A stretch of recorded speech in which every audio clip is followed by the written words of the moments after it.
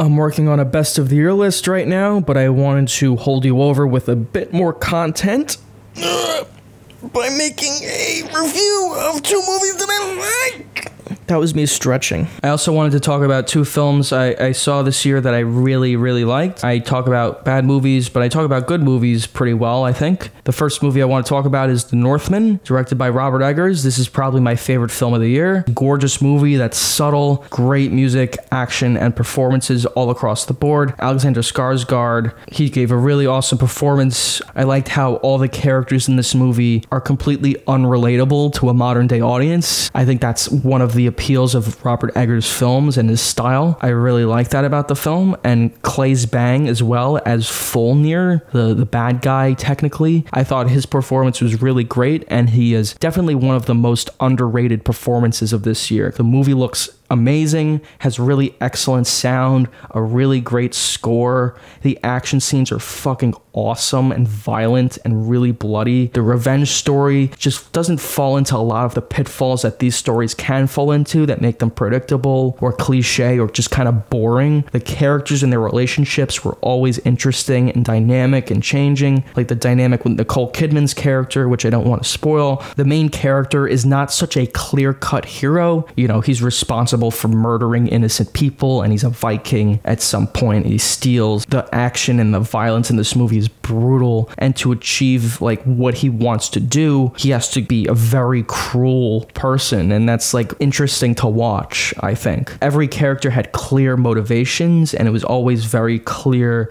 what was going on in the story. The characters are also guided by spiritual forces. Valhalla is integrated into the story, and I think they really worked that in very well. Whether the imagery is figurative or hallucination brought on by the main character, there's a lot of like metaphorical visual things that are going on. His spiritual journey was just as interesting as the physical violence and the action. To me, it felt so connected that it doesn't really matter if the imagery of Valhalla or whatever is supposed to be taken literally, but more so it's how the character views his own journey and how he sees himself fulfilling his destiny. And the way that was all communicated was just so great. There is just so much of this film that is grounded, brutal, and shocking, and at the same time it's an exploration of like Viking mythology and religion. It's such a part of this story. They take the characters' arcs in directions you don't expect. What makes me interested in this protagonist's journey was just how they told the story. We got to see him as a boy lose his innocence, and then over the course of the film he becomes like a murderer. I guess since this movie's been out for a little while, I don't mind spoiling this really minor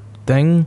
So if you don't want to hear it, go on to the next part of this review. This is the last thing I want to mention. So minor spoiler, I guess there's a scene where Alexander Skarsgård character kills a kid. I won't say too much aside from that. And just the way that violence was presented, you can tell how much stronger this man was than the kid. And I feel like that's something that a lot of movies would just not do correctly or not portray accurately. But the way he swings his sword, it is like a hot knife cutting through butter. He basically just cuts the kid down in one smooth motion with such little force. And that really highlighted just how much stronger he was than that person he was killing, and how helpless that person he was killing was. And I thought that was really effectively done. It's just such a complex, brutal, awe-inspiring film in so many ways. I highly recommend The Northman. I'm excited for Robert Eggers' next film. I'd give The Northman a 9 out of 10 because it's not as good as The Lighthouse to me. Another one of my favorite films from this year was Everything Everywhere All at Once, which is what people wanted me to talk about. It's not my favorite film of the year. It's definitely up there though, and I think it's one of the most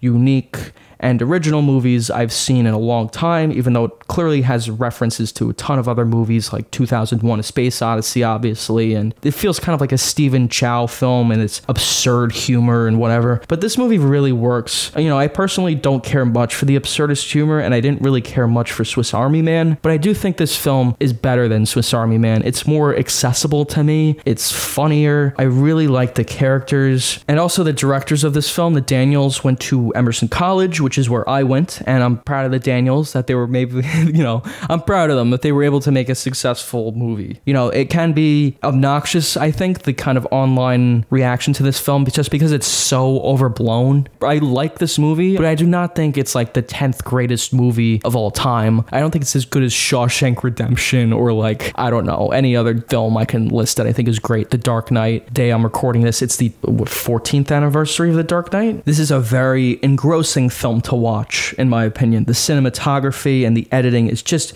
really great in this movie. And like a lot of other movies I've seen recently, it has a very modest budget, I think. And there was apparently a very small VFX crew to work on this film, which I think consisted of the directors and a couple of other people. And the special effects are really great and seamless. One thing I've mentioned before is how whenever a character swaps into a different character in this film, it's usually just a sound effect and a performance, and it's completely engrossing in the film when you're watching it. And there's a lot of simple methods done with the special effects that I think make the story really engrossing and work very well. So many aspects of this film are also ambitious as hell, and yet it never really stumbles over itself. I mean, it does build to this emotional focal point that's so well done, and I can see how maybe some people would be like kind of confused and maybe overwhelmed about this like kind of story. I think it's supposed to be overwhelming, and I think that's kind of what makes the movie unique. I wasn't even thinking about the fact that I was watching a movie while watching it. I was just so entranced by the film. It's like hypnotizing just because there's so many things going on at once. And that being said, I have some minor criticisms with certain aspects of the story, especially involving the daughter character and her girlfriend, which, none of that stuff really resonated with me that much, and I do think it was a bit ham-fisted at certain points. I just wish there was, like, more of an emotional resonance to that for me than there was to, like, the rest of the film, because there's so many parts of this film that I, like, really connected to, and I really enjoyed the narrative it was telling. Like, something great about this film is I feel you can't really spoil it. I also think it's, like, a film that you can talk a lot about. There's like a lot of different ways to interpret it and different things to pick up on, just because it is such a crazy movie and there's all this stuff going on, but it is well done and it fits in this like multiverse story really well that it was trying to tell. So yeah, like I said, it's Emerson College culture personified. I definitely wouldn't show this movie to my grandma. It's just too much. It's too complicated. It has like this kind of style of a Hong Kong movie, not just with like the action scenes, but like the whole absurd tone. It did remind me of a Stephen Chow film, and this film tugs at your heartstrings. It tries to express some deep and personal things about the universe, and if nothing matters in the universe, then like what's the point of continuing? Love? I guess that's like the point of the movie, or there's like this yin and yang thing going on, and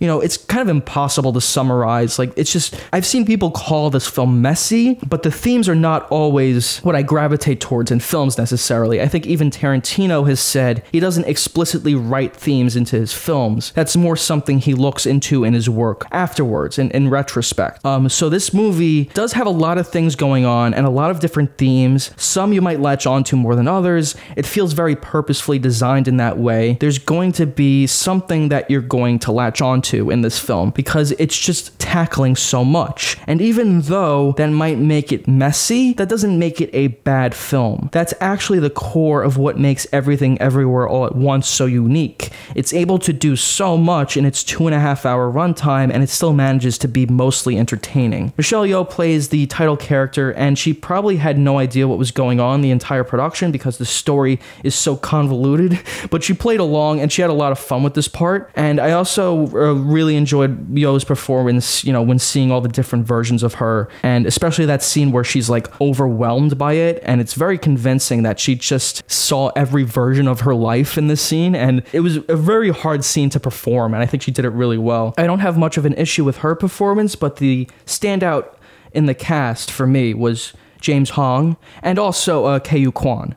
Their performances were just so funny and expressive, especially Kyu Kwan. He was very animated, and I love that about the movie. So yeah, it's very funny, lots of absurd, bizarre imagery, but it fit the narrative. It's complex. It's going to mean different things to different people. To me, it's a film about the universe and our insignificance in the universe, because not only is the universe infinite, so is the multiverse.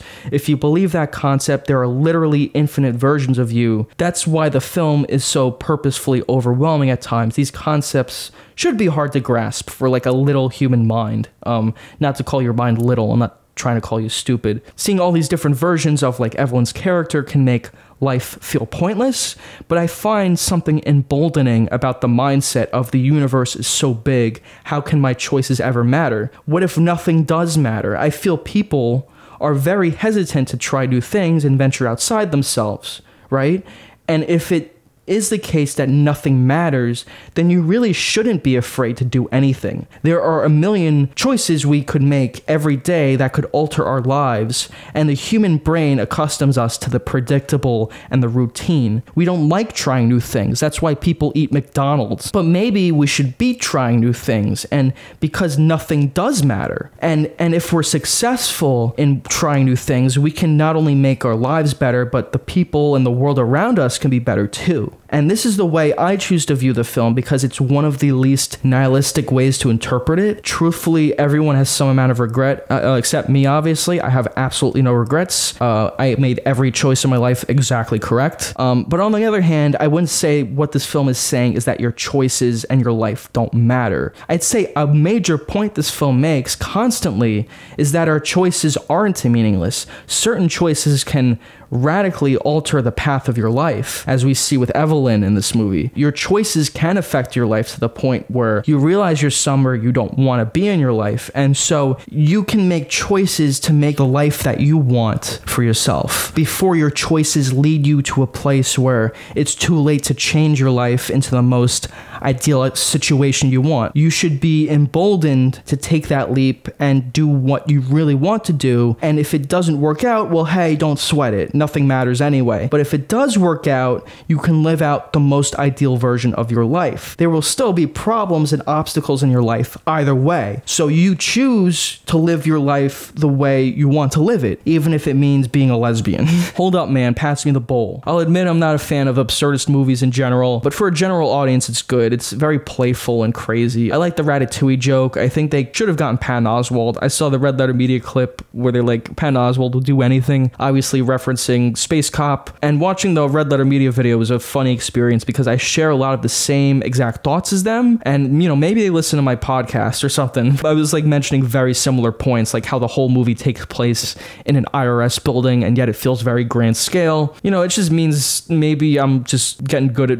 critiquing movies or something. I don't know. The only film I've seen from the Daniels before is Swiss Army Man. I didn't really like that film. Like I said, I'm much more of a fan of this film. I think it's funnier and more accessible. The emotional beats of the story really worked well for me, and that's because the film is so long and I got to know these characters over this time, and the themes it's tackling are deep, and the Daniels managed to juggle all of these different things pretty well. The score for the film, which is by a band I think is really phenomenal called Sun Lux. I highly recommend checking their music out outside of this movie score. But that being said, I thought the score for this film was really great, and it's one of my favorite aspects of this film easily. I feel if this movie didn't have the score it did, it wouldn't work nearly as well. And the music style they have is just so distinct with abrupt silences and these loud bass sounds, and I'm used to listening to their music through my AirPods, and it's such a treat to be able to hear their music in a theater sound system. That was truly special. So I would give this film an 8 or a 9 out of 10. It's probably a 9 out of 10, but personally probably closer to an 8. But I still really like this movie, and I'll be sure to revisit it again one day, but not anytime soon because it's really long and draining. So thanks for watching. Those are the movies I like, and that's all.